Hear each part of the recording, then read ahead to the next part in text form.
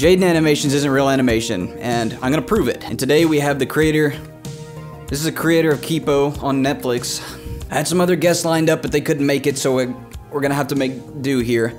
Hi, my name's Rad Sechrist. All right, well, hold up now. Go ahead. Hi, my name is Rad Sechrist, creator of Kipo and The Age of Wonder. All right, told you not to be boring. We talked about this. So today we're comparing some pro animation from Kipo to Jaiden Animations' Pokemon Platinum video. This is YouTube versus Netflix animation. Who's better? My whole thoughts on this is Jaiden Animations isn't real animation because there's no detail. Where's the detail? You gotta have the muscles, you gotta have the pores. Everybody knows that's what's good in art, is the details. Actually, on Kipo, we cut out almost all the details because we tried to focus on story and character. You gonna do this the whole time? This is what I'm talking about right here. The details in this. This is amazing. Look at all the details in the backgrounds, right? I mean, the Jaiden animation stuff is great. It's like you're focusing on all the important things. I can really follow the action, I can follow the acting. Like we did the same kind of thing in Kipo where it's just a simple pan with a cycle so we can save our budget and save our money for where it really counts. I'm gonna tell you something you might not understand. We want action, we want fighting. You ever been in a fight before? You ever heard of that?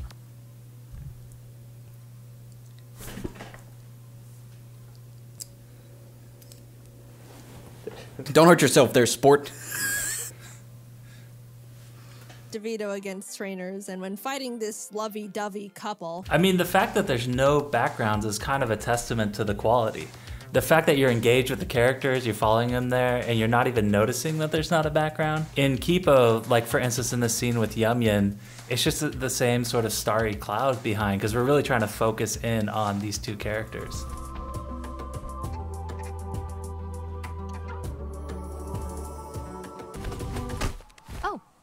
Not a leader of Timbercats. They need you a lot more than their tree. She's right. They need you, man. Maybe you're right. Got 3 words for you. Concept art. You ever heard of it? Look at this background right here. Realer it looks, the cooler it is. Everybody already knows that. Next time, think before you talk.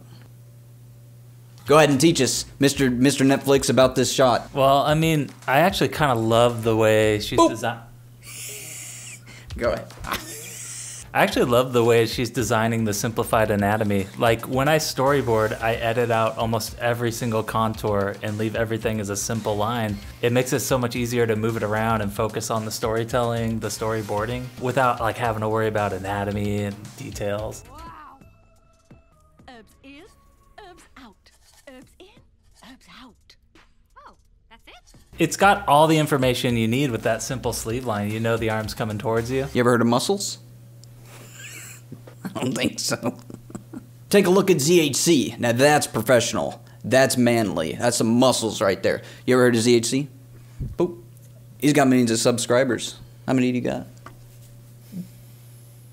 I mean, it has such nice, simple shots and setups. One of the awesome things about the OTS or the over-the-shoulder is it gives you this nice sense of depth with just a simple placement of the camera. The other thing it does too is you really feel like you almost are the character in the scene experiencing it from their experience, rather than a third-party view that isn't existing in the scene. Sometimes it's called subjective versus objective is another way to refer to it.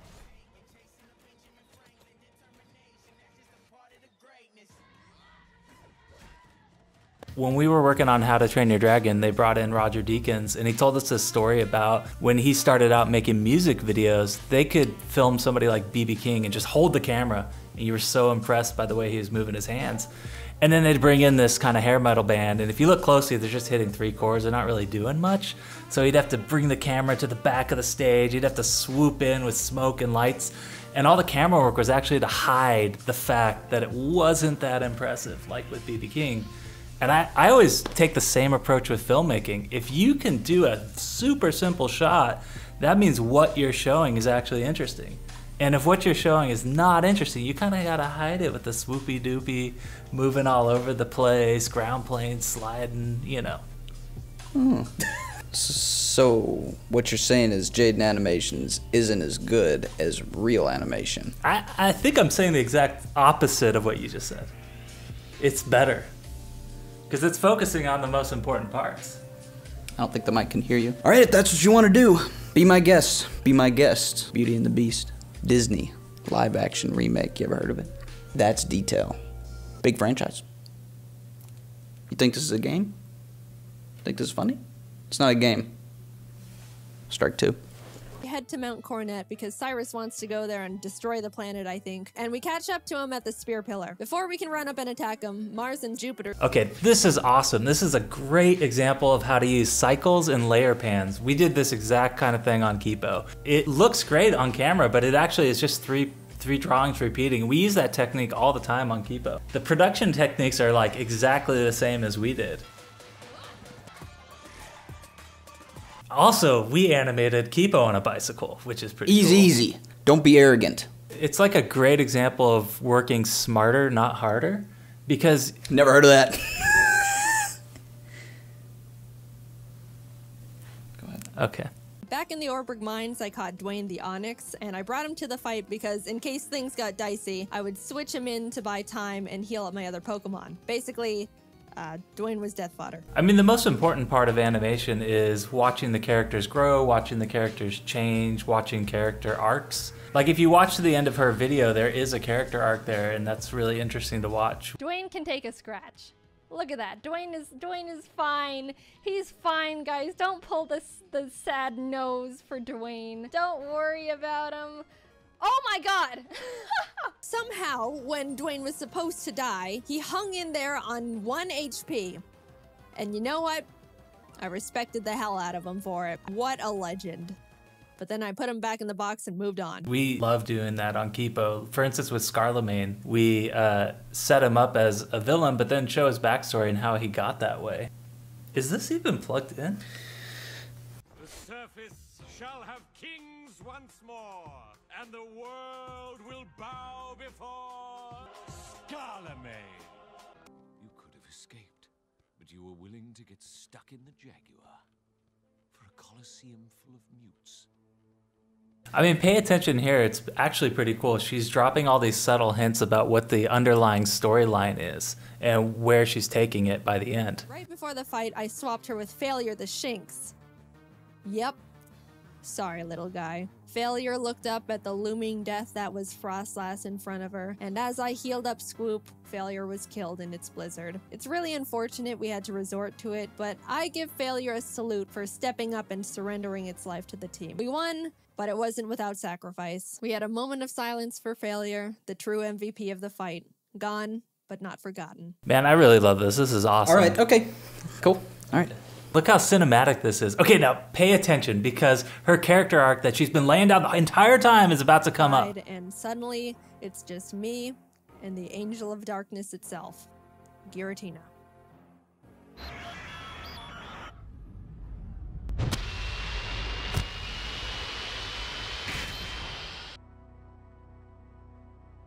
I threw the Master Ball, and like that, it was over.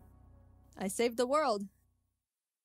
Now to get back to my gym badges. Okay, so right here it's amazing. Jaiden just saved the world, and we have this sort of classic false victory. We do this all the time in movies. It usually happens right at the midpoint. The character seems like they're gonna get everything they want, and then boom, no, that's not enough. And we also did this in Kipo. And everybody does this, it's a classic thing, but it's more about how you do it than the fact that you're doing the same thing everyone else is doing. I saw this in Batman. It's not original. Well, nothing's truly original. You're just doing your own take on it. God, you're so annoying. Colgate takes out his scissor and Heracross. Next up is Bertha. Right here we see a hint of her internal struggle, which is, it's amazing anytime you can see inside the mind of your character and really emotionally connect with them. Couldn't see inside your mind, because there's no mine. I had a cat. Boop, boop, boop, boop, boop, boop, boop. Can't hear you. And suddenly, I'm at the entrance to the champion. The trainer who's been known to crush dreams in a single battle, and many still fear to this day. I took a deep breath. Things are going surprisingly well, and I don't know how to feel about it. And then her Garchomp comes out. This is known to be one of the toughest boss Pokemon in the entire franchise, and rightfully so. That thing was made by Satan himself, and I'm sure even he fears what he has created. I immediately switched to Oops, who's the only Pokemon that can lead us to victory here. But then, Oops is crit. All right, here we go. This is the final fight, the climax. We've been building towards this moment. And we use these same techniques on Kipo that you're gonna see here. I sat there in disbelief, knowing there wasn't anything I could have done, and the battle is basically unwinnable now. I brought out Shrimp to bullet punch it so we could get in a little bit of damage, but she was killed. Crit one shot. At this point, I'd accepted defeat. Only Turt, C, and Flakes were left. It's hopeless at this point. Again, another storytelling moment. We always use the classic all is lost moment where it looks like there's no way your character's gonna win. Like in Kipo, we had this sort of false all is lost moment when we think Kipo's gonna be stuck in the Jaguar forever. Isn't there another way to turn her back?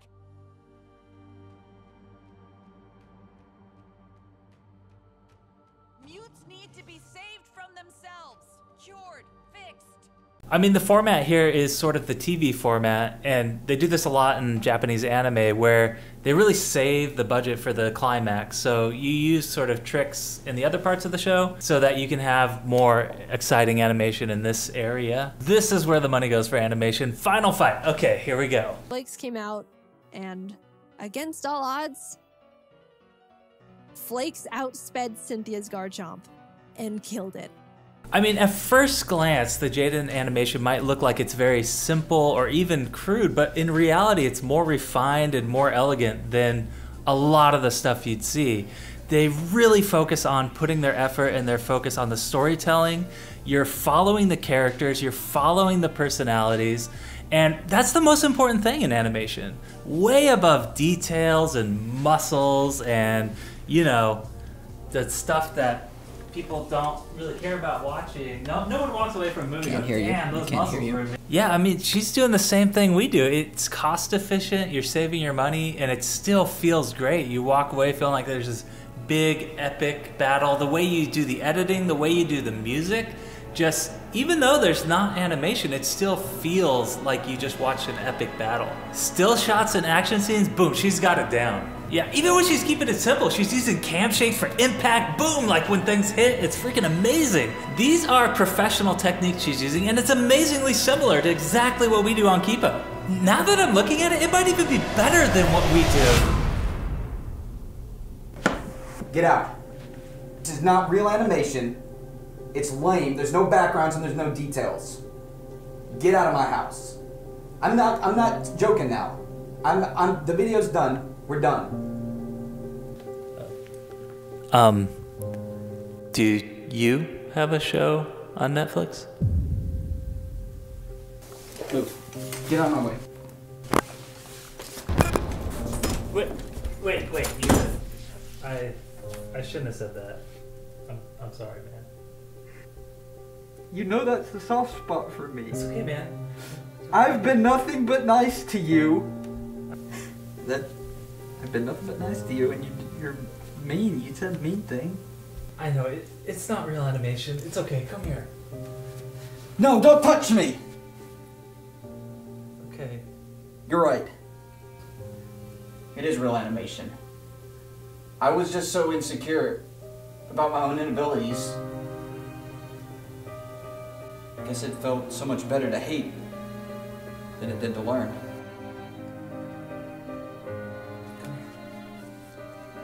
Do you want to watch the rest of the episode?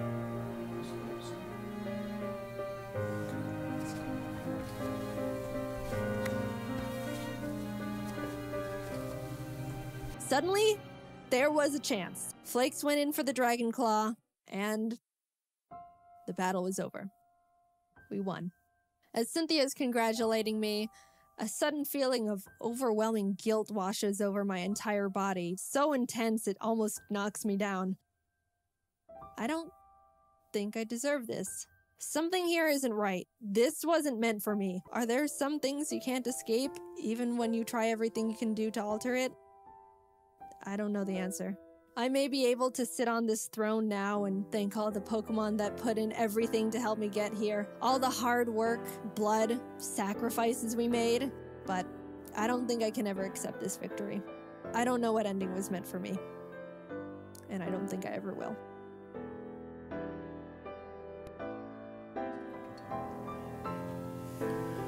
Oh my god, can I talk? Here. Thanks. This is... Huh? This is so beautiful. That was it. That was her internal struggle. You're right. That's the message. Was it all worth it? She's sitting on the throne now, but was it all worth it? All of her, she sacrificed so many people that were so close to her. So many Pokemon. Do the ends justify the means? I could see what you're saying now. It's characters. Yes. Wow. It's a beautiful thing. Rad, do you think I'll ever get to go through a character arc? Well, probably not.